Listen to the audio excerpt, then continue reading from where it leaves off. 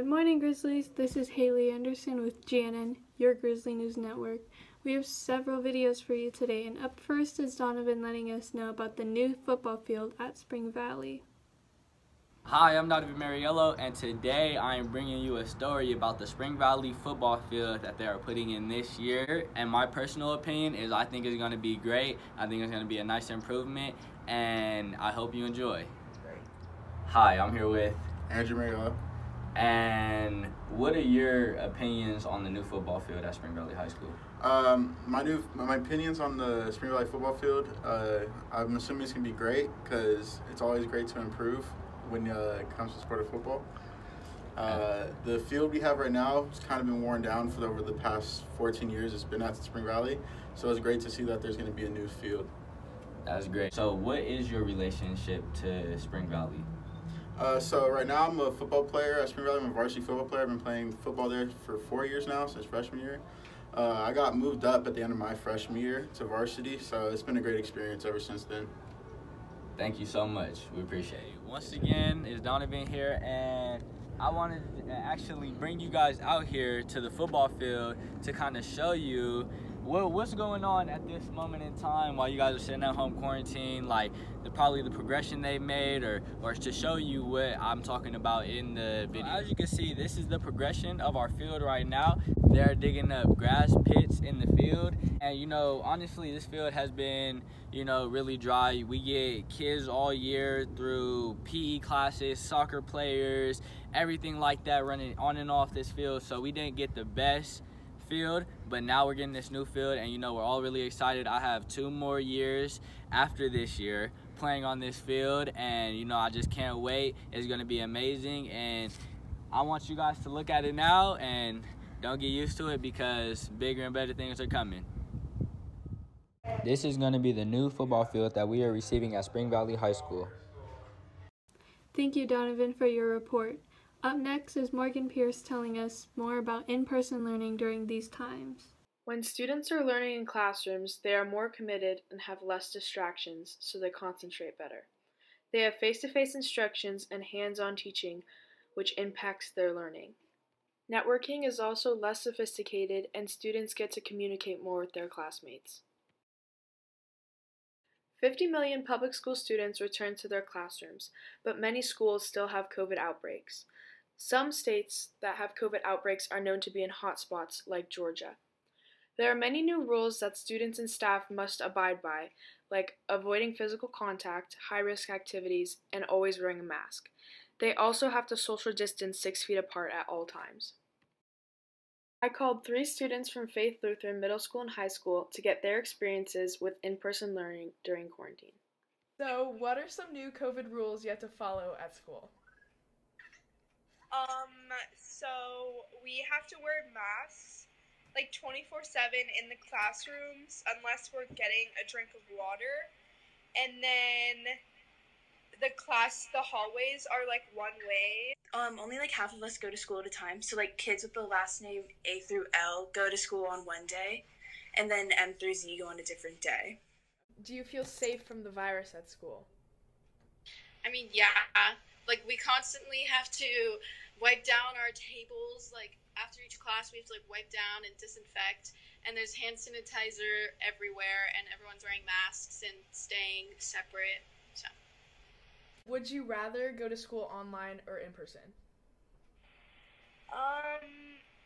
So at my school, we're doing, hybrid right now. So it's 2 days at school, 2 days online, so I kind of like the mix of both because I kind of get the best of both worlds. Thank you, Morgan, for letting us know. And here's Sandy with news on the presidential election. Hey Grizzlies, it's almost that time of the year again. Presidential elections are coming up. Even though you may not be into politics or eligible to vote, it is important to know what's in store for our future and country. The two candidates left running for this year's presidential election are Joe Biden and Donald Trump.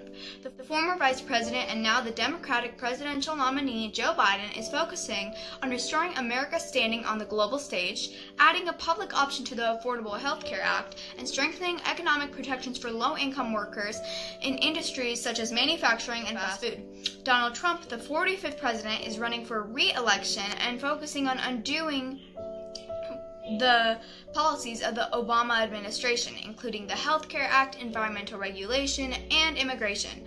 He wants to improve the workforce and strengthen the economy. Let's hear about what one of our Spring Valley Grizzlies has to say about their election. Ivana Karastova, one of the seniors at Spring Valley High School, states, "I'm concerned with the complexities of voting now due to the circumstances we are in, but I'm hopeful of voter turnout. I feel like this quarantine has made people more aware than ever before about the issues our country is facing and has been facing for centuries, and this awareness and eagerness to make a change will reflect on Election Day with this surge in new voters. I encourage anyone who has the ability to vote with this election to do so, and anyone who is not eligible to still pursue other ways of getting involved because our voices are heard and they do matter." A special thanks to Ivana for allowing me to use her commentary. We as students need to unite together and respectfully motivate adults to vote to not only benefit them, but to benefit our generations as well. I strongly encourage people who are 18 years of age or older to vote and make a change to better our national community. Thank you. Thank you, Sandy, for your report. And finally, I went along with Julie to remind you the positives of being stuck at home. Good afternoon, everyone. Okay, let's get right down to business, shall we? I thought you never asked. Today's topic is about the coronavirus and how we can all get through this time together. As of right now, 16th of September, there's approximately 30 million cases worldwide. Yes, the numbers are high, but think about it this way. Over 21 million people have recovered from this virus. Because of the coronavirus, everyone globally has been put into quarantine to prevent getting and spreading this virus. During this isolating time, people have had really the time to grow more as a person.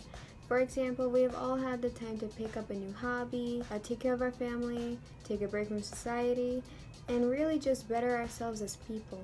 We've had the luxury of having a fellow teenager tell us what she has to say about these times and how it has affected her. How the coronavirus has affected me is to cherish the little things, because I wasn't able to see my friends for 6 months. I wasn't able to hug my grand for 6 months. It was hard, and it made me have a different outlook. What I'm looking forward to in these times is that people are being safe, and that they're wearing masks, they're washing their hands, they're overall just being really aware and contribute to us healing as a country, because around the world they're getting back together, but we are really struggling. And I hope that instead of focusing on our differences, we can come together, wear our masks, and hopefully do more things in person again. What we can do is try to see the good in things right now. From small acts of kindness to albums that literally got us dancing. For example, China has confirmed that their phase 3 testing shows positive results in vaccine trials. Because of this, we may be able to get back to normal as early as November even. So if you're ever feeling down, just think about that. If you feel like you need help or guidance, please contact the following numbers on the screen. Wednesday Wellness Check is also provided for you straight from your school counselors if you ever need to share your problem or just talk. Stay safe out there, Grizzlies, and remember to have a wonderful day today.